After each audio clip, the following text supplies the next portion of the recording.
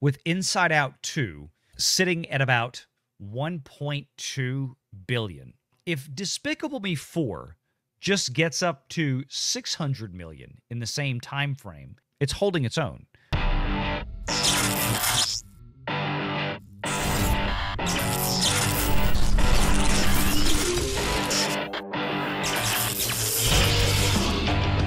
Renegade Online.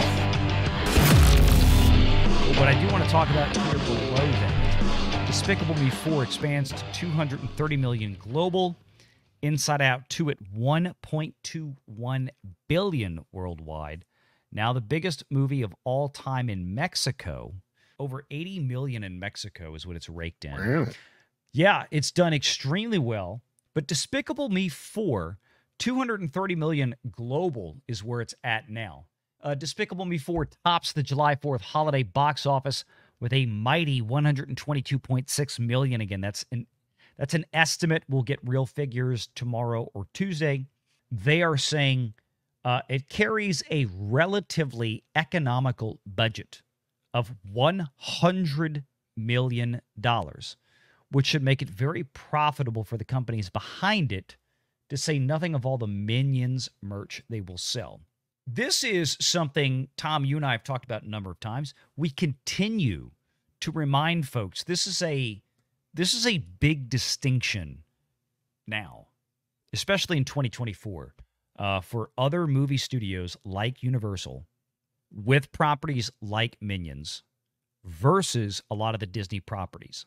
We don't know right now the merchandise powerhouse, or perhaps lack thereof, that is Inside Out 2. It's one thing when kids, and I don't mean that in a derogatory manner. Obviously, Inside Out 2 and Despicable Me are kids-geared movies. But when kids go see something like Inside Out 2, are those young girls? Because we know that Inside Out 2 is resonating strongly with younger female audiences, say 24 to 16. That is a huge core base for them. I'm a father of 2 girls in that age range. Basically a demographic that ain't buying toys and dolls. Yeah, here's the thing. I've got 2 daughters, and neither one of them have come home with any kind of Inside Out 2 merch. And when you talk from a profitability metric standpoint, you look at the level 1 or the tier 1 people that, hey, we're going to go buy a movie ticket, we're going to go see the movie. And then you have tier 2 and 3, which move down the ranks, which get deeper into the actual financial impact side of things, where they leave the movie theater and then they go to Target, then they go to Walmart, then they go to Sam's Club, whatever the case, Costco, whatever, and they buy a piece of merch that is licensed and affiliated with the film. Right. I'm not seeing a lot of that yet. I could be mistaken. I haven't really seen any toys at like my local Walmart, and it's a smaller one, so they really only carry the major stuff. Yeah. Minions, on the other hand, different story. You know, and I didn't even really think about this until we just kind of started talking about this conversation. Yeah, Despicable Me came out and didn't do as well as you and I thought it probably could or should have. But we're also comparing a 4th film, actually technically, what, a 5th or 6th film if you count Minion movies. Thank you, Tom. Exactly. And a series compared next. to 2, and this franchise has been able to stay relevant now since its inception, right? And I think you're right. I think you're onto something. I would love to see the demographic breakdown on Inside Out 2. I think you're onto something there. I think it's probably a lot like Toy Story 3, where I think that one also skewed a little bit older, because you had a lot of the people that were going to see it, I think, that were more so kids that grew up with it, that are now adults. Yep. And look, Tom, you and I both know this. We're old 80s kids. We're 80s toy aficionados. We talk about things like, TMNT and Transformers and He-Man, stuff like that. And the girls had their brands too, right? They had Barbie. Right. And back in those days, they had My Little Pony. They had Rainbow Bright, Strawberry Shortcake. We know what sold back then. I don't know if Inside Out 2, at least in my observation, and I will admit casual observation to this point, but I haven't seen anything out there in the ether, the news ether, that is suggesting otherwise. I'm not saying that nobody is buying, or, teenage girls aren't buying Inside Out 2 toys. But when you look at the age demographic, right? When you look at the core of this film is, 12, 13, 14, 15, 16, 17, 18, 19, into the early 20-year-old girls. Yep. Are they buying stuffed animals and plushies at that point? Not really. Or are they buying T-shirts for these kind of things? I don't think they are either. I'm not seeing it out there that does. Whereas with Despicable Me 4, let me tell you what, one of the things that has been virtually indestructible for the last decade in the merchandising industry, one of the things that has been considered virtual evergreen property has been those stupid little yellow minions. I was just going to say, if you got any kid from the age of 0 to 12, you probably have something Minion in your house. Damn right. Guarantee it. And that's my, yeah, exactly. And of course, the profit margins and the revenue stream from major lucrative merchandising licensing is far bigger. That profit margin is way bigger. Has Pixar ever really been a merchandising juggernaut outside of Cars and Toy Story? That's my big question. Okay. I've never really seen them be like, oh, we're selling tons of Bugs Life toys. You know what I mean? No, you're right. You're right. And that's just it. And I was about to say, you hit the nail on the head with Toy Story and Cars. Cars was a monster when it came to That's why we got 4 movies out of it or whatever, yeah. Right. Cars was a freaking monster because what was that geared for? The boys. And they love the cars. And my kid was one of those, right? He loved the Hot Wheels, so that was the perfect thing for them to do. Dump money on that kind of stuff, right? Girls tend to be, from all historical observation, with rare exception, again, things like Barbie, right? Girls tend to be more of that tier 1, where they go to the movies, they watch the movie, oh my God, I love it. If the girls actually pump a movie outside of the theater, it's because of the soundtrack.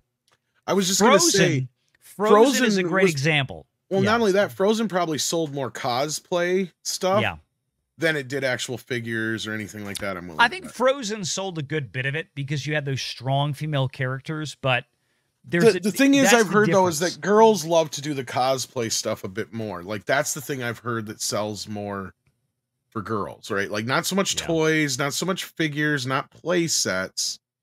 Yeah, certain dolls, if they're Barbie-like and they can change their clothes and they can mess with their hair, those tend to be popular.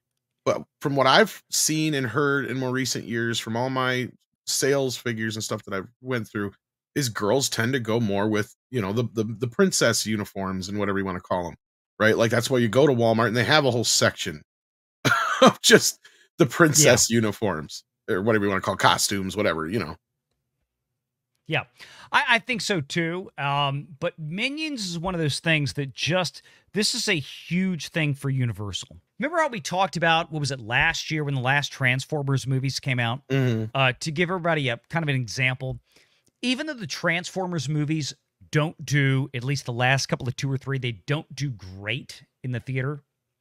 They don't really make a lot of profit, or they lose money for Hasbro and the affiliated movie studio, which I think is Paramount. The one thing it does is when they put those movies out, it absolutely accelerates, it explodes the toy sales for Transformers.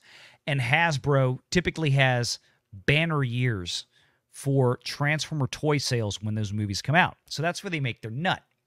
I don't know if that happens with every Disney Pixar movie, although originally when they were made, that was kind of a natural progression from it, but it hasn't happened.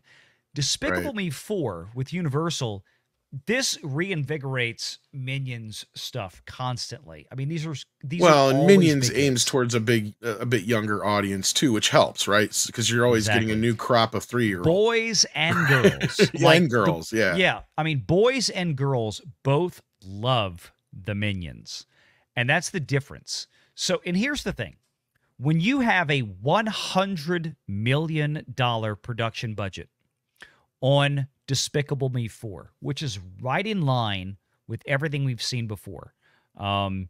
Minions Rise of Gru was about 90 million. This was about 100 million. This is, as you mentioned earlier, Tom, correctly, the sixth entry in this series. So unlike Inside Out 2, that's literally just the second. That's a one follow-up movie 9 years later. This is the sixth entry in this franchise. The merchandising is still enormous. And even though it didn't come out of the gate as hot as Inside Out 2, which was a very big surprise for everybody, we've covered that here the last couple of weeks. Disney has a genuine hit, the first real hit Disney has had in 5 years since the pandemic, since 2019. This is still doing extremely well. The bottom line is that if, right now, with Inside Out 2 sitting at about $1.2 billion, if Despicable Me 4 just gets up to $600 million in the same time frame, in a relative comparison in terms of just production budget, it's holding its own because of how much cheaper it was. Right. And let's not forget that Universal Studios, this is going to go to Netflix in about 6 months, 6 to 8 months. And Netflix is going to pay Universal a big, fat check, probably close to $100 million in that area, to get this on there for an extended period of time, at least during the pay one window. Maybe even if it's $50 million, right? You look at this now, the budget was $100 million. They raked in $230 this weekend. They're taking home around, let's say, $110 million of this, $110 to $115 million of this. Maybe a little closer to 120 given the weight to the domestic box office. If they spent another $100 million on global marketing, maybe even a little bit more than that, they're going to be good. Universal is in great shape, especially when you start chunking on the merchandising licensing. So I think that's a big takeaway from this that's going well. We thought months ago, and I will do the mea culpa right now for the record, because people say, oh, well, Valiant, you never come back and you never talk about it. I'm going to do it right now. I thought that this movie was going to absolutely beat Inside Out 2. It probably won't. Inside Out 2 was a humongous surprise because we didn't calculate. We were looking at it kind of through a very pragmatic, generic lens. But that movie, Inside Out 2 from Pixar, resonated with those teenage girls because it dealt with a lot of teenage girl emotions that we didn't realize how big a hook that was going to be, with things like anxiety and insecurity and blah, blah, blah, and on and on. I think that's what's driven the audience. Well, and I'm not making excuses for him. I'll say it flat out. Like, just by pure numbers alone, by everything that's happened, there was nothing for any of us to believe any other reason otherwise than Inside Out 2 was going to underperform. Right? Even they were expecting it to underperform a bit.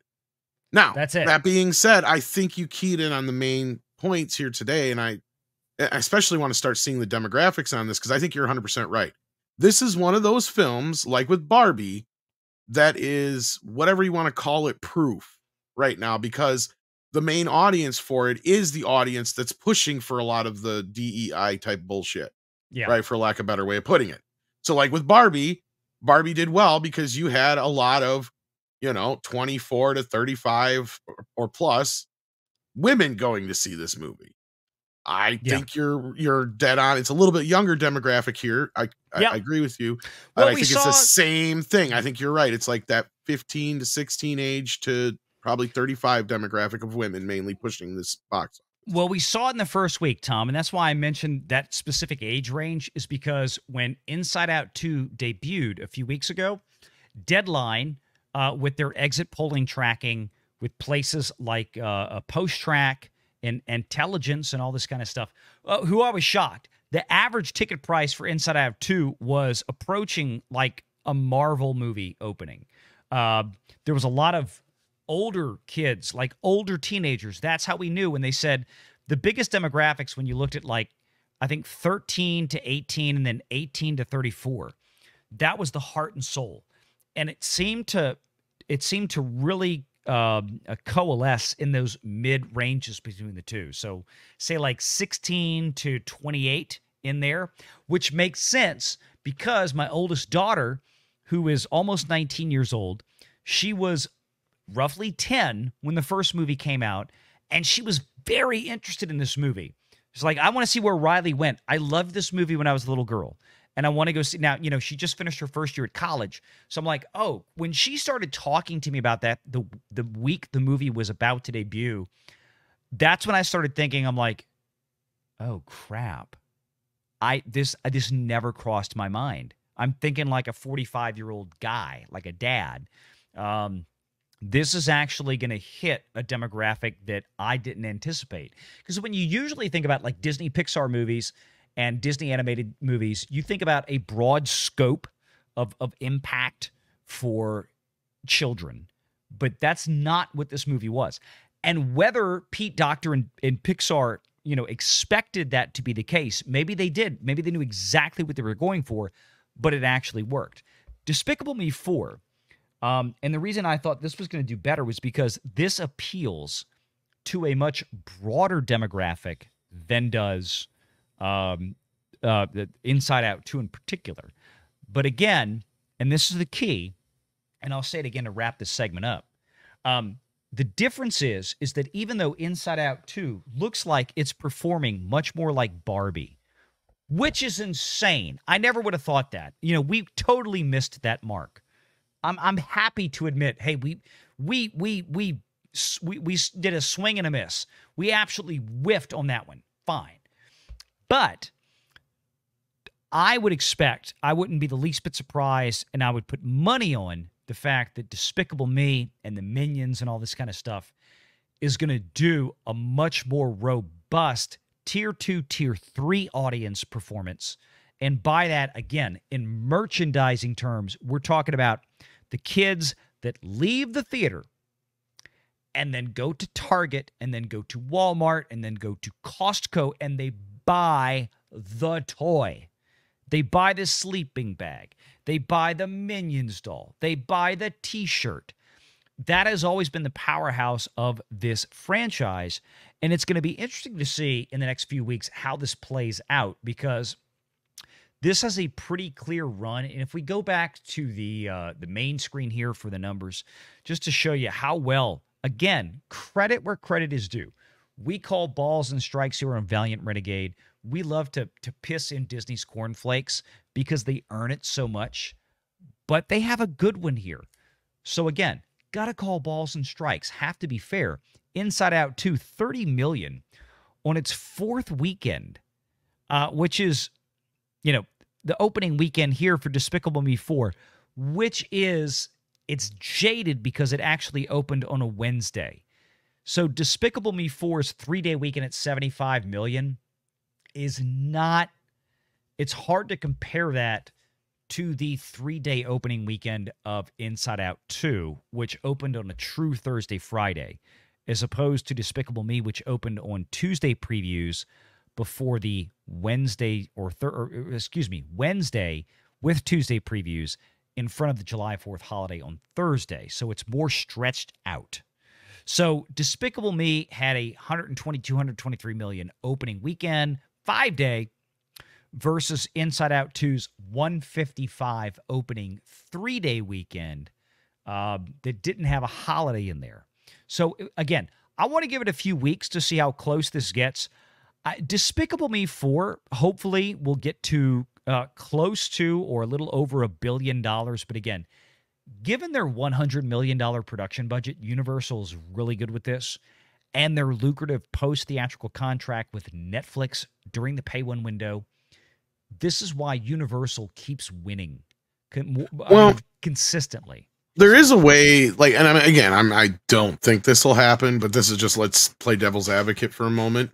Yeah. Like, let's say your theory is correct, and I think you're right, that a lot of the reason Inside Out 2 is doing as well as it is because of this certain demographic. A lot of that demographic is going to fall off when Deadpool opens. Yeah. So there is a world scenario here where Despicable Me 4 has legs and could even leg out Inside Out 2, even though Inside Out 2 had the bigger burst in the opening, right? I mean, it's just, you're looking at a situation in a scenario right now is that Inside Out 2 didn't have an Inside Out 2 to open up against, right? That's it. Yeah, that's it. So, I mean, it's a little bit different scenario. I could see the Despicable Me 4 playing a little longer. I want to see how. But I could be wrong. I could very well be wrong. So no, I think you have a great point there, Tom. I think it's going to be interesting to see how Inside Out 2 continues. It's had a great leg from its opening till now. I'm going to be interested to see how well it continues to leg now that Despicable Me 4 is out. And to see, it's at 1.2 million now, or 1.2 billion, worldwide. I think this, in theory, should finish up close to 1.5, close to Barbie. And then let's see where Despicable Me goes, because Despicable Me will be a lot fresher by the time Deadpool and Wolverine comes out. And, of course, Despicable Me 4 is going to be far more of the fresher counter-programming to Deadpool and Wolverine. You know, a raunchy, R-rated, violent, adult action superhero flick versus a goofy, for the whole family kids comedy, right? That should hopefully hold up pretty well for the next month or so.